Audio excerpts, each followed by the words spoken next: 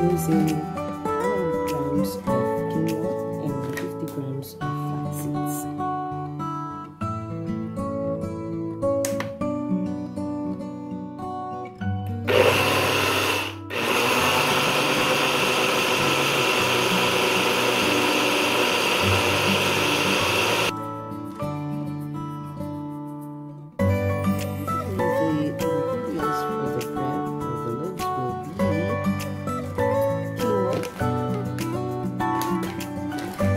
Flax seeds, which I already managed to grind in my NutriBullet.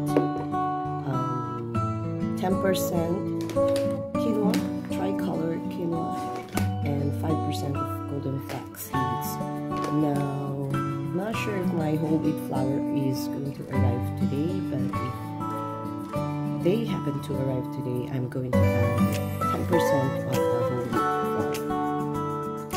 I'm going to also use peanut butter as the main source of fat in the recipe. I will not be using shortening butter or margarine.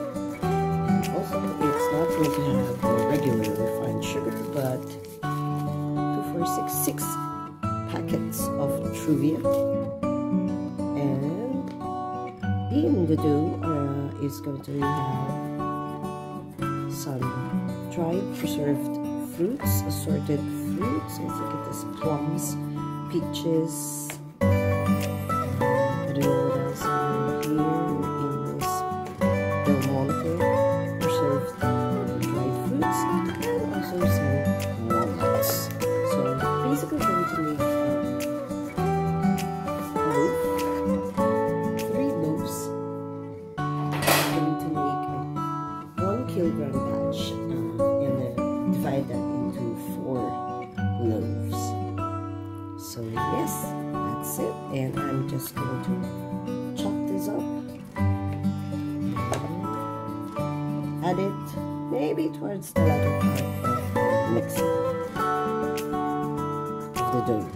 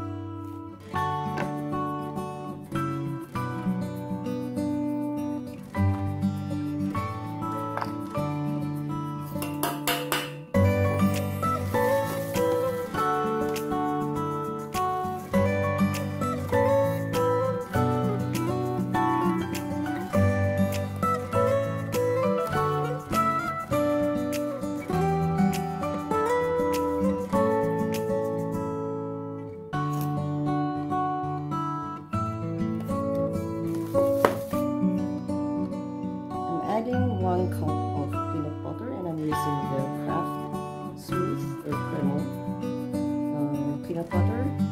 And again, you need some form of fat. For at least 3 to 4 days. So aside from the peanut butter, you want a little bit oily stuff peanut butter. Chief, because Kraft is not oily compared to, not that oily compared to Chief, but Chief has a little bit of slick on top compared to Cremo, which is rather just dry something. And yeah, that's about a cup of butter.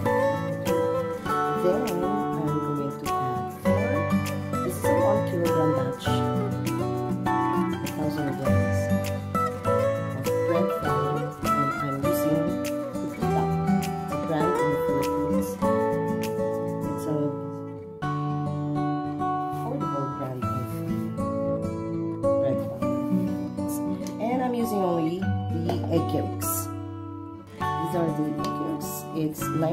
the total base flour.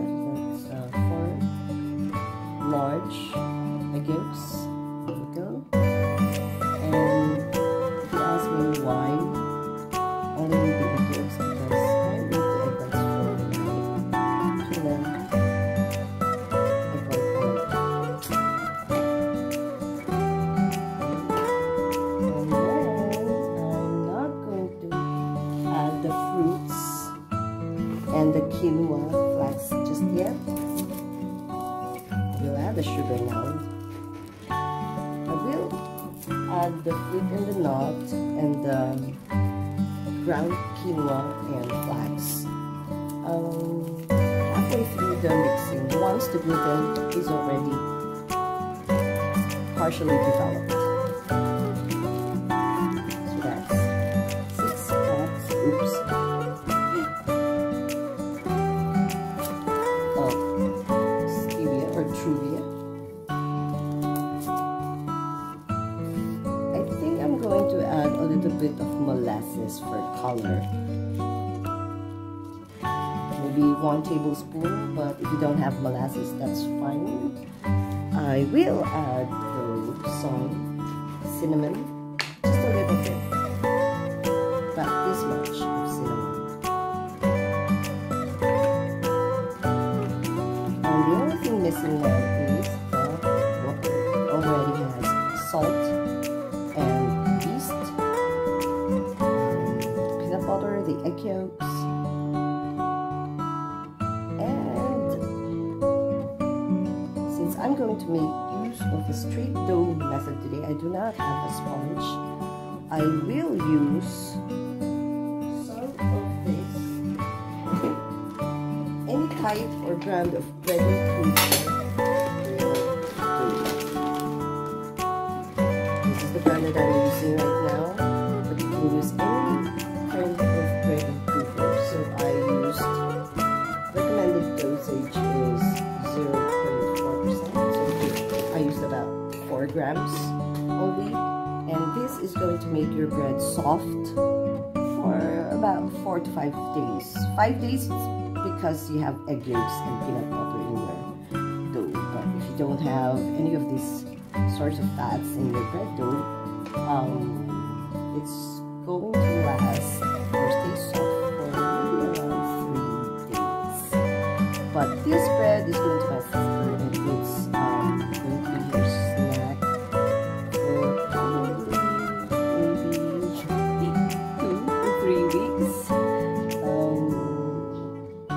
Yeah, it's low diet, not exactly low cholesterol, but you need the egg yolks there, especially if you have mild fatty liver disease.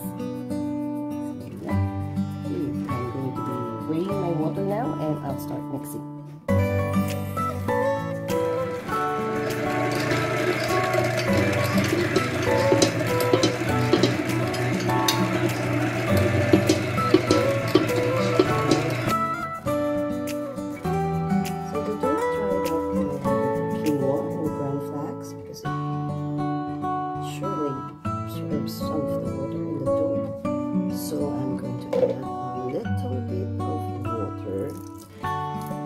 I don't like this kind of viscosity. I wanted it a little bit wet or slightly sticky.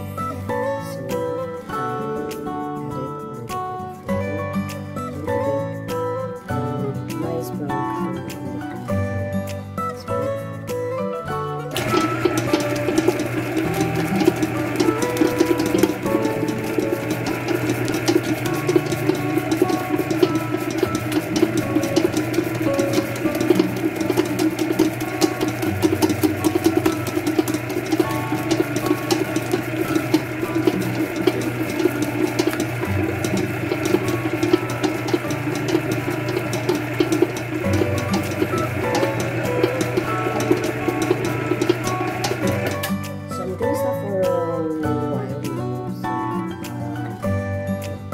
Give it a rest for I added a little bit of water because the quinoa and the ground flax dried up the bread dough, and I don't want it stiff. perfect in consistency or viscosity, so I'm adding a little bit of water. And then after maybe 2-3 minutes, I'm going to stop mixing and cover it and let it rest for maybe about half an hour.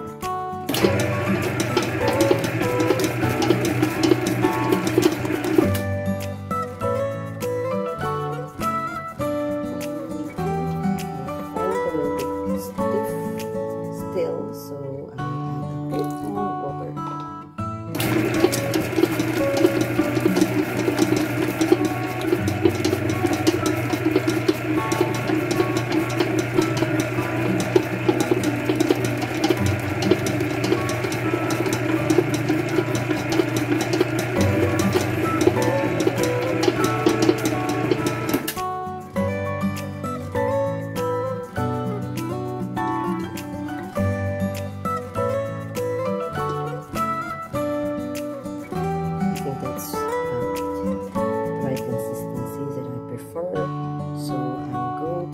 This thing mix for 2 minutes more, and then I'll let it rest, covered with a damp cloth.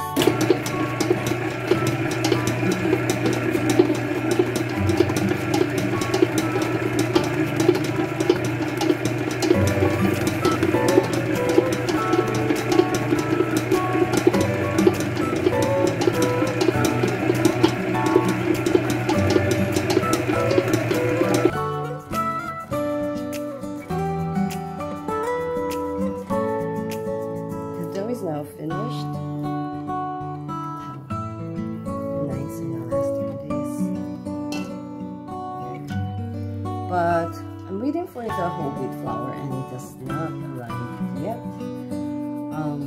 So I'm going to just cover the bowl and stick it inside my refrigerator. Or take the dough out, put it in a plastic, and then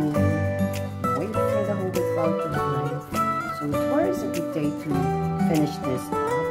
Look at how those are the walnuts and the fruits, and it's going to do some good to the dough once you relaxes it